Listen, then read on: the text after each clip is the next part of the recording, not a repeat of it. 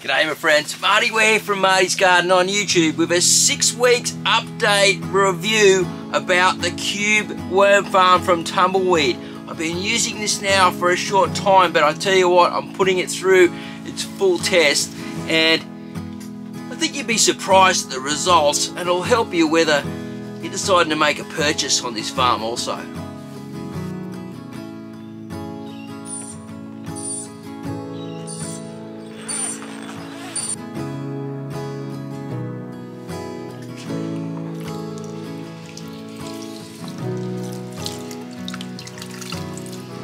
So before we get started, who's this worm farm for? Well, it's for people in small spaces, apartments, courtyards, and even indoors. It's promoted as an indoor worm farm, but see the lid? It doesn't fit real snug, and that's one of the problems that I'm having with it, but we'll talk about that more in the video.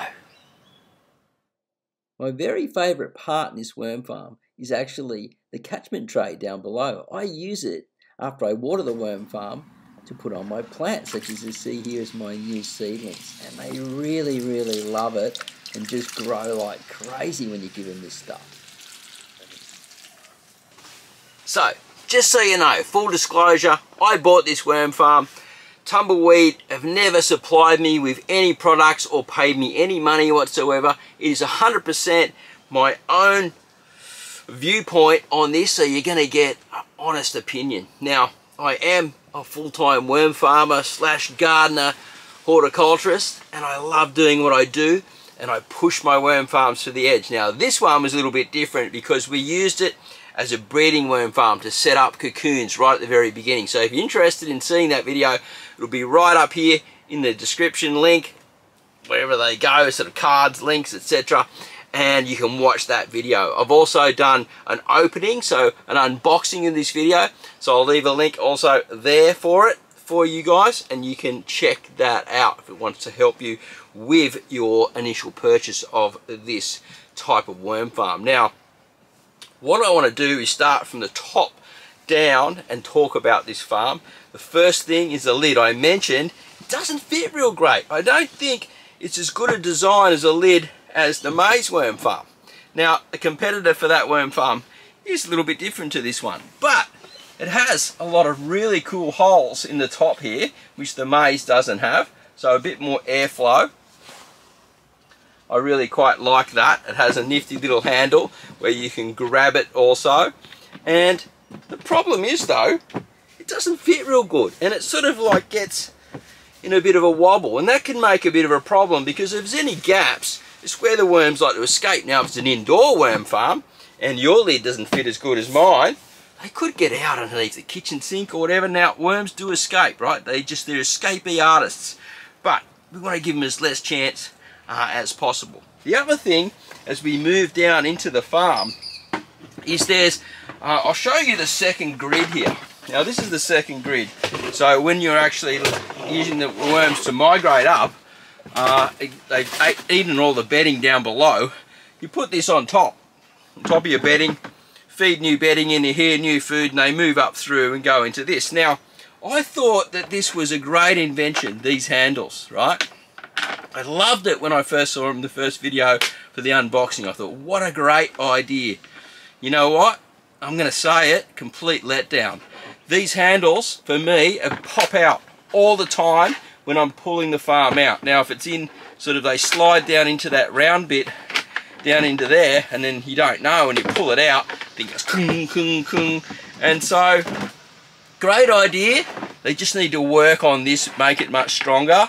And yeah, they're a bit flimsy as well, see, like these get really heavy, and I'll see if I can actually pull this one out. Now I've got some cloth in here at the top, that's sort of like a bit of a blanket for them, and the baby worms are down inside the farm here. Let's see if we can pull it up in one pop. Oh, we've got it clipped in, so if it clips in, it's okay, but look, see, they're struggling, and that's only one tray, like that's a bit bendy, and yeah, but they do, like, compost and castings get really heavy, guys, so I think there's some handles on the side would maybe be better for pulling it in and out. Like I said, that was just really lucky that they didn't pop out that time. Now I've still got some ants in this farm, and we had a bit of an ant invasion, so I'll leave another link up at a card up above for that too if you want to see that, so you can follow on the story of this worm farm. And we've got the bedding in here, which is cocoa peat, right, and just baby cocoons. They're supposed to be equivalent to 1,000 worms, released over about 6 weeks ago. And look, I'm just going to keep leaving cards up here for all these videos that I'm talking about, because that might interest you. And yeah, they're sort of moving through it. Look, I'm not really happy with the whole progress of it all, so I'm thinking about emptying that out and starting it again. But I don't want to create that piece of content about this video. Now, it does fit in nice and snugly into the farm, and you can see there, it's a great fit, and it's 2 stories high.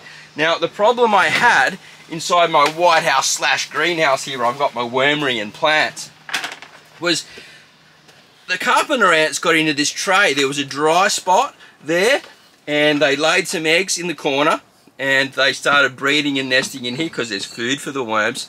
A dry spot for them inside the greenhouse, and then inside this again. They were happy as Larry, so I had to flush it all out to get it started again. And so I recommended that you leave that in the farm, but I recommend now that you take it out. Don't leave it in there at all until you're actually going to build the second part of your farm. Now, the legs down below, they're quite strong, and so it's a sturdy farm, there's no doubt about it. The build of the plastic feels really good. It feels really quite strong. It doesn't sort of cave in on the sides or anything like that.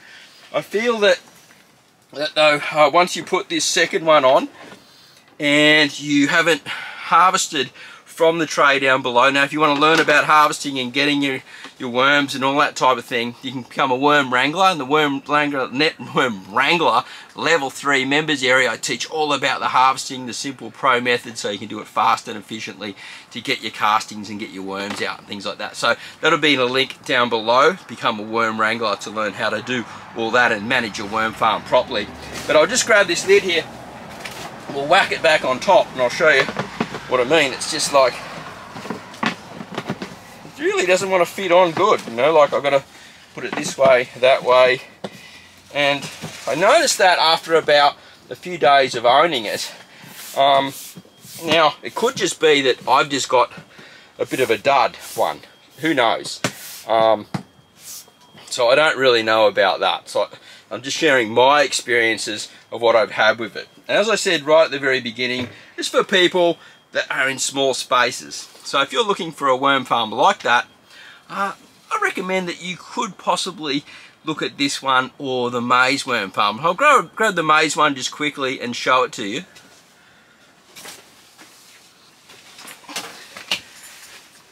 Now, this is not a battle of the worm farms, right? This has only got one tray at the moment, the maize one. There is no sort of airflow in the top. There's no handles and things like that. The ants have moved across from that other farm into here now, so I've got a little bit of an ant problem here, but I'll sort that out. That's not a problem at all. Handles on the side for picking it up. They can't sort of fall away and be flimsy, so I actually prefer now the handles on the side. I think that's a much better design. Now, the maize worm farm does sort of have more areas for the ants to get away. The guys just started up the mower up the roads. It's going to get a bit noisy here. Maybe we'll do a battle of the worm farms coming up in the future between the two. Alright, have a great day. Happy gardening. Let me know in the comments box down below if you've got one of these worm farms that we're talking about, the cube or the maize, and love to hear your experiences with it. Before it gets too noisy on that lawnmower, I'm out of here. They're always mowing in the street as soon as the sun's out. It's been raining so much here. Bye for now.